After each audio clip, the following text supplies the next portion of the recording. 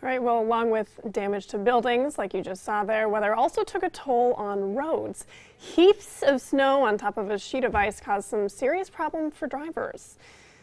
27 First News reporter Tyler Trill spent the day checking out roads and post-storm cleanup. He joined us live in the studio.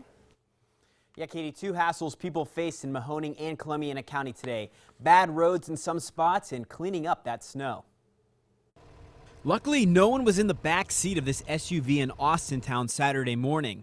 The driver says he hit a patch of ice near Raccoon Road and Burgett Road and slammed into the plow of a Mahoning County engineer's truck. My four-wheel drive was on and I was tried to come down around the corner, and my brakes locked up and it slid straight into his lane, and so I turned the wheel all the way, tried to kick it around before I hit the plow, and it just didn't work. It's too icy. Another driver had some misfortune and lost control on Route 62 in Canfield, finally coming to a stop on the side of the road. Further south in downtown Columbiana, the roads were wet but clear. Plow drivers in the city were able to push most of the snow to the side of the streets.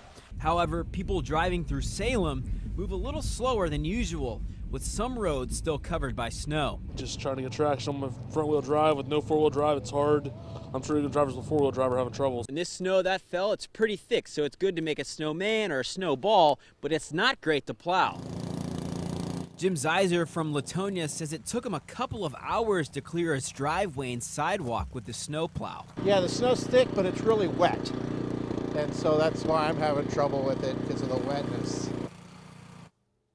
And State Route 11 in Columbiana County was clear. We did check that out today. The Ohio Department of Transportation says they had 17 trucks out on routes in Columbiana County. From the studio, Tyler Trill, 27 First News.